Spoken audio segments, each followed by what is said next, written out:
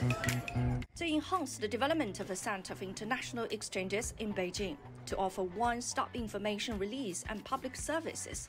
This is a new version of the web portal with the theme of highlighting Beijing's charm, vitality, and opportunities while seamlessly integrating Beijing services. This website provides specific answers from real staff. The accuracy is impressive. I think it's very cover all of that foreigner want about the business and about the life in Beijing. Foreigners can get first-hand information about art performances, sports events, and tourist activities in Beijing, while foreign-funded enterprises and investors can also find information on economic development to engage with Beijing's diverse industries. The international web portal of Beijing has undergone a significant transformation.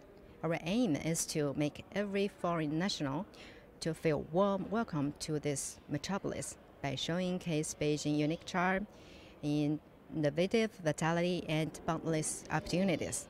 This year, we will focus on enhancing both foreign-related government and public services. In recent years, Beijing has continued to promote high-level opening up. A recent local government work report said more than 170 new pilot measures were rolled out in 2023. As a model of world-leading blockchain infrastructure, Beijing has also added a total of 30,000 5G base stations. More and more large-scale exhibitions and conferences have been held in Beijing to promote the city's appeal. Foreigners and foreign companies can find more channels to engage with Beijing. Apart from business operations, Professor Ma says people-to-people exchanges are more important for the city.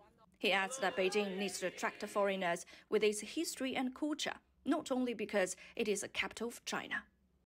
From investing to working, from living to traveling, Beijing is committed to improving the quality of international services with its significant enhancements. As San Francisco is continuously expanding, Beijing is expected to have more beautiful offerings in the future.